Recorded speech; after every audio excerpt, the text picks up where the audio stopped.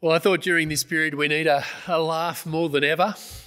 So if you want to send me a joke, I'd be glad to share the best ones. Extra points if they can be tied into the sermon. The first one is from our friends Philip and Phyllis. It goes like this. Bob started to fear his wife Peg wasn't hearing as well as she used to. And so he thought she might need a hearing aid. Not quite sure how to approach her, he called the family doctor to discuss the problem. The doctor told him there was a really simple test that Bob could conduct to give the doctor a better idea about Peg's hearing loss. Here's what you do, the doctor said. Stand about 20 metres away from her and in a normal conversational speaking tone, see if she hears you. If not, go to 10 metres, then 5 minutes and so on till you get a response. That evening, Peg was in the kitchen cooking dinner while Bob was in the study. He said to himself, I'm about 20 metres away, let's see what happens. Then in a normal tone, he asked, Peg, what's for dinner? No response. So Bob moves closer to the kitchen about 10 metres away. Peg, what's for dinner? Still no response. Bob moves into the room next to the kitchen. Peg, what's for dinner? Again, he gets no response. So he walks into the kitchen door, through the kitchen door about 2 metres away. Peg, what's for dinner? Again, there's no response. So he walks right up next to Peg. Peg, what's for dinner? Peg turns and says, for crying out loud, Bob, that's the 5th time. It's chicken. Thanks for that, Philip. Well, friends, today I want to speak with you about outsiders and insiders. Sometimes we feel excluded. We feel like outsiders, perhaps because of our health, whether it be through hearing loss, theirs or ours. But of course, sometimes we can feel like outsiders through distance, and we're feeling that at the moment, aren't we? In this season. We're not part of the groups that we're usually part of. We're not part of the groups that we want to be part of. We can feel like outsiders based on our ability. My favourite position on a soccer team, left, right, out. I felt sorry for those Olympic swimmers who swam in the heats for the relay teams. They were left out of the finals when the big swimmers came in, right? And so excluded from the possibility of a gold medal. But of course, the hardest exclusions are the things that we can't change and won't ever be able to change. We can feel excluded or outsiders through what we're born with or without, whether that be the colour of our skin or our gender or our family background. I'm sure there are many more things that you could name. There are lots of things that can contribute to us feeling like outsiders or insiders. Today, we're going to recognise that by rights, being born non-Jews, we are actually in our natural state outsiders to God and his people. And this is one of the dramatic shifts that Jesus' death brings about. We go from outsiders to being insiders. Now we see this in Ephesians 2. So 3 points today. If you're taking notes, here are the 3 points. The first one, remember that we were part of the distant outsiders. Point 2, remember that you in Christ have been brought into the inner circle with God. And 3, recognise that that inner circle is growing. So firstly, remember that you are part of the distant outsiders. Ephesians 2. Press pause and grab your Bible so that you're ready to read along. Ephesians 2, verse 11. Therefore, remember that formerly you who are Gentiles by birth and called uncircumcised by those who call themselves the circumcision, which is done in the body by human hands, remember that at that time you were separate from Christ, excluded from citizenship in Israel, and foreigners to the covenants of the promise, without hope and without God in the world. You see the first word there, therefore. What's a therefore? Remember what Pip said last week? We were dead. We were like that tree ripped out of the ground, looking alive but actually dead. And so Ephesians 2 continues in the same way that it started, that pattern of you were but now. That pattern repeats here. And so another way to describe the you were is that you were in your natural born state as non-Jews or Gentiles, you were outsiders. And all of this surrounds the only command in this passage, that is to remember. That is what we're called on to do here, to remember. I've got to be honest, I generally only remember this when I come to Ephesians 2. It's such an important passage for us. The passage is saying what we hate racists saying, your ethnicity is a problem. I'm sorry, what did the Bible just say? Your ethnicity is a problem. Why? Well, verse 11. You, in your ethnicity as Gentiles, were separate from Christ. Remember what Christ means? The Jewish term for a king, the expected Jewish Messiah. Before he came, before he preached peace, before he shocked Jews and engaged with Gentiles, as was always God's plan, he was expected to be the Jewish king that was to come. Verse 12 expands the meaning of our separation from Christ. We were excluded from citizenship in Israel. I read that and I think, so what? Until I join the dots and remember that my ethnicity is a problem. Because in my state of birth, as a Gentile, I'm separate. I was separate from God. And so also verse 12, we were foreigners to the covenants of the promise. When Abraham is promised the land for his people, who is it that the land was taken from? Well, it's taken from the Gentiles, the non-Jews, who are under the judgment of God. Outside of Christ, the promised land is actually not your land. Your ethnicity is the problem here, as Gentiles, outsiders to the Christ. And so verse 12, we were without hope and without God. But you say, Tom, there's exceptions in the Old Testament. True, there's some exceptions. Even in Jesus' family tree, like Ruth and Rahab, who we've met recently, both were Gentiles who were included in God's people and included in God's promises in the same way that God has always worked, that is, by faith. However, that happened in their connection to God's people. They came to faith as part of the Jewish community, as part of the promised people of God of the Old Testament. You could say also lots of Jews, another exception would be, well, lots of Jews were without faith and therefore godless. Now that's true too. The Old Testament is full of them. But Ephesians 2 paints a pretty bleak before picture for us as Gentiles. Someone I read recently summed up our ethnicity problem perfectly. We were Christless, stateless, friendless, hopeless, and godless. We were far away. We were alienated from God, alienated from the people of God. But it's interesting that that's not the way I read the Old Testament. As I pick up a kid's Bible, every Jew and Gentile matchup outside of Christ, we weren't the Jewish hero. We were the Gentiles. So in David and Goliath, outside of Christ, you're not on Team David, you're on Team Goliath as a Gentile. Hagar, the slave woman, versus Sarah, the mother of Israel. Outside of Christ, you're on Team Hagar. In the Old Testament, outside of Christ, we are the cursed, the condemned, the shut out, the godless, the hopeless. Outside of Christ, we are crouched in fear inside the wall of Jericho before they come tumbling down. Ephesians 2 calls on us to remember this. But I forget it. So what? Well, when I forget this, I'm presuming that God loves me just the way I am. But I'm presuming that God loves me just because of what I do for him. They're both false presumptions, right? When I think God would be lucky to have me as part of his people, that's rubbish. In our natural state, outside of Christ, outside of God's people, we as Gentiles were stateless, friendless, hopeless, and godless. We were far away. We were alienated. And that's why we need verse 13. And this is the second point here. That in Christ we are now part of God's inner circle.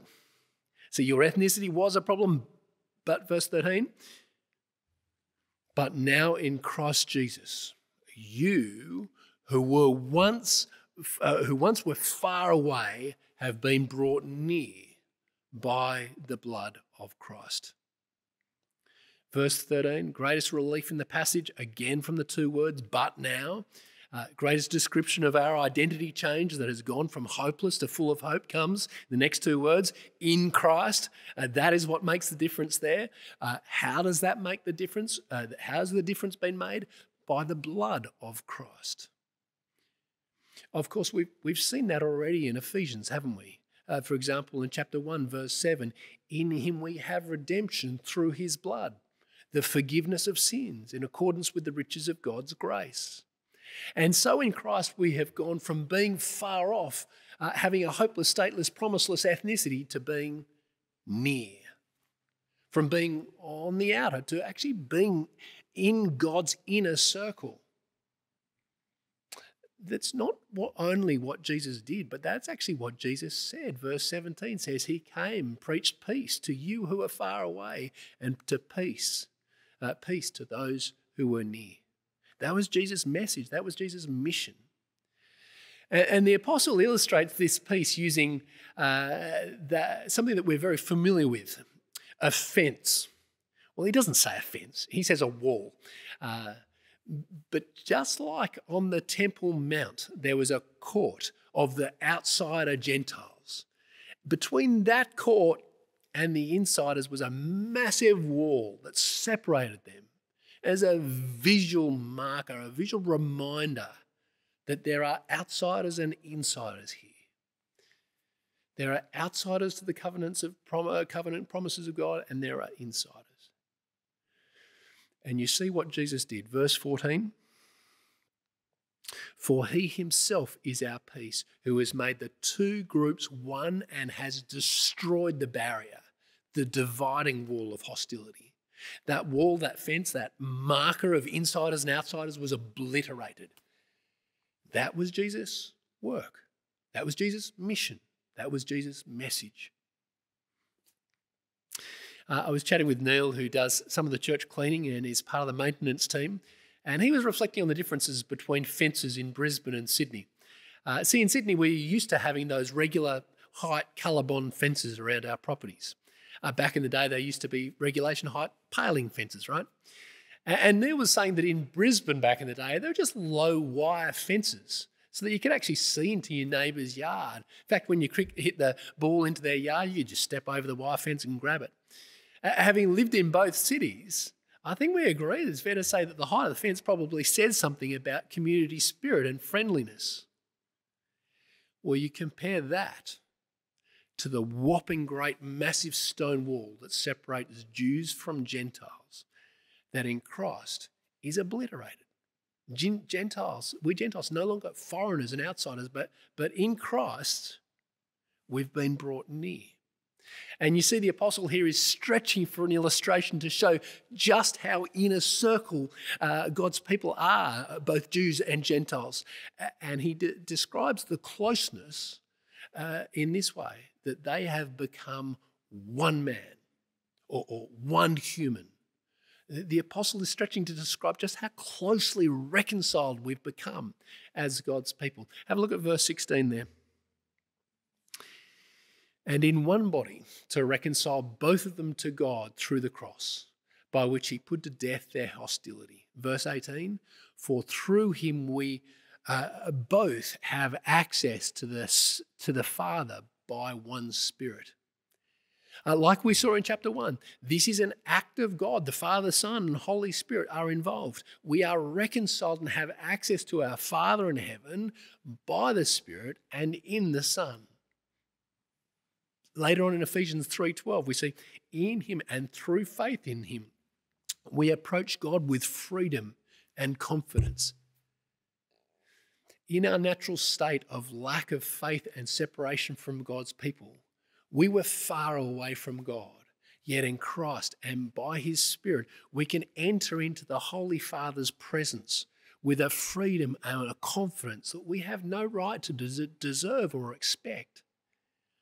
Again, what is the command in this passage? The one command? Remember. What happens when we forget that we've been reconciled to God and his people? What happens when we forget that we are part of the inner circle? Well, we act like one of the outsiders. We slip back into those habits of the outsiders.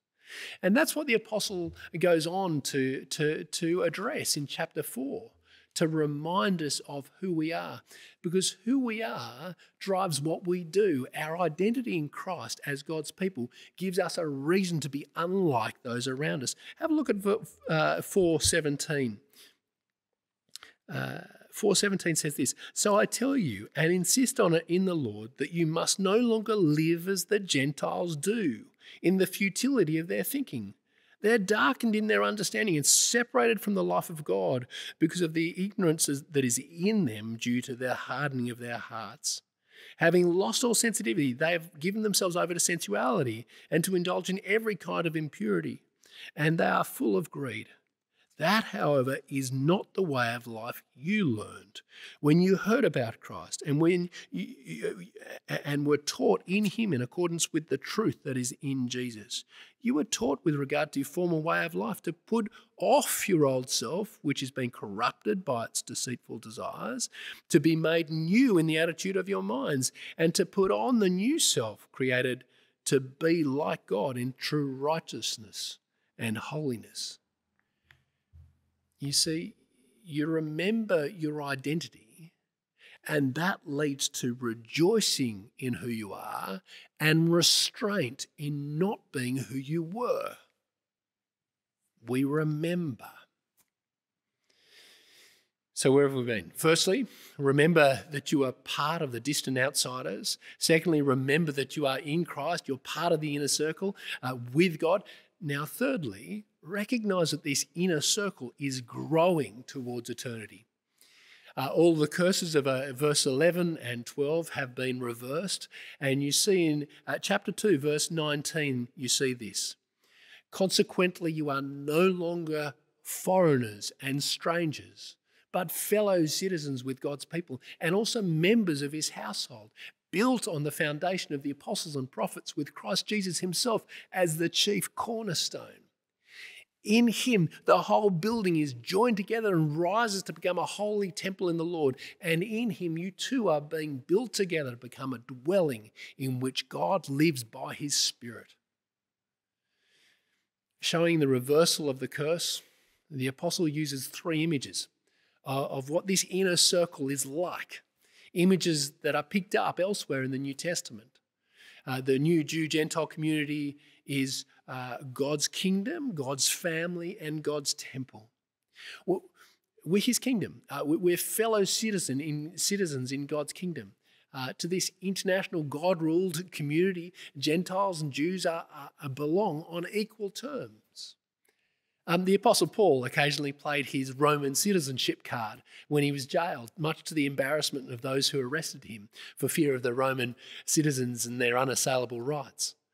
But that citizenship of Paul's has got nothing by comparison to his eternal citizenship in the kingdom of God.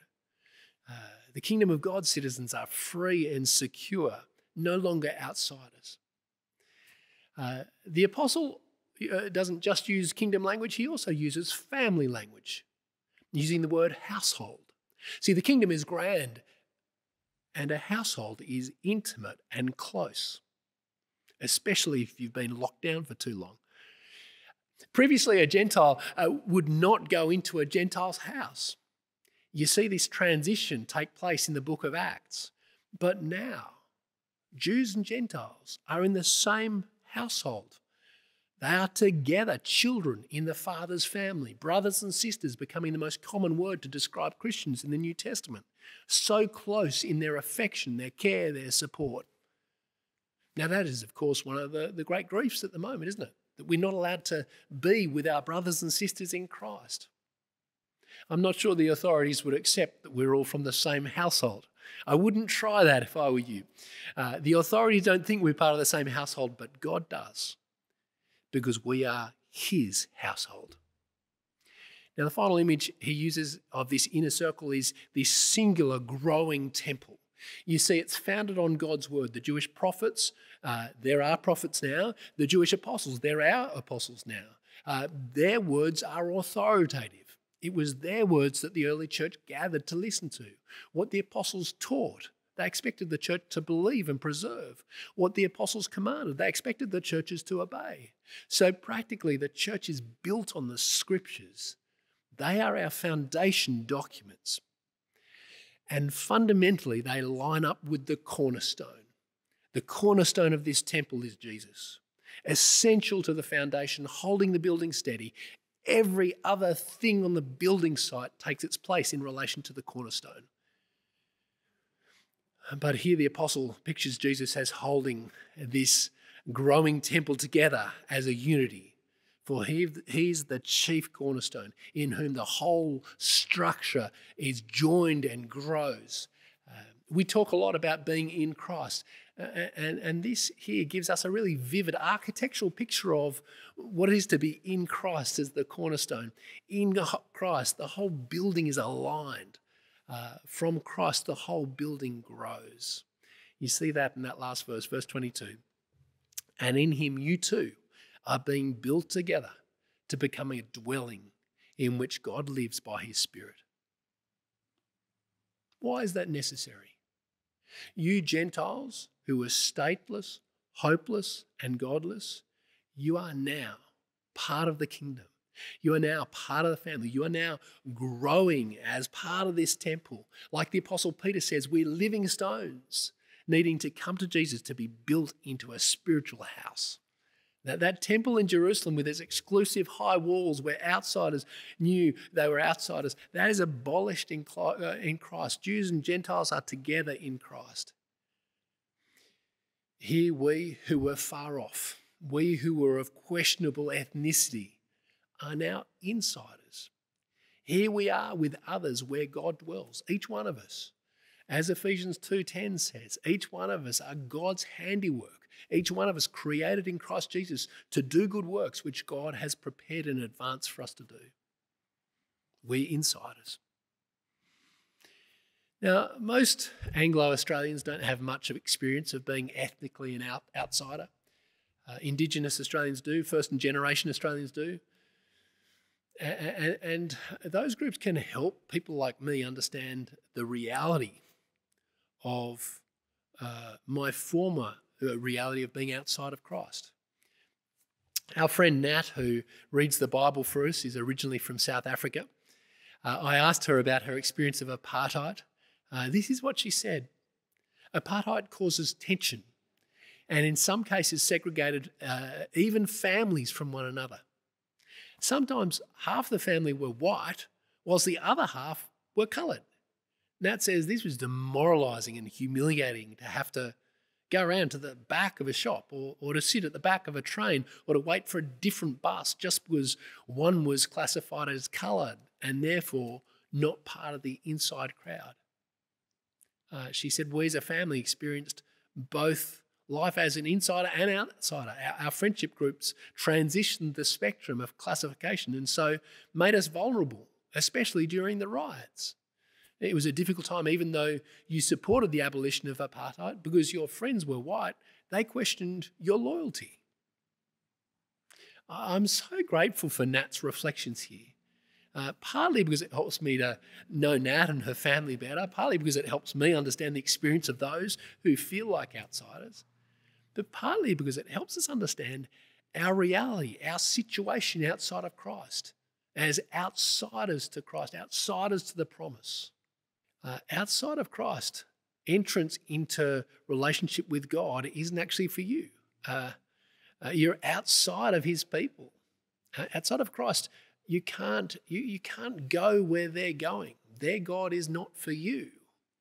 You see, that's our natural state outside of Christ. But now, in Christ Jesus, you who were once far away have been brought near. By the blood of Christ.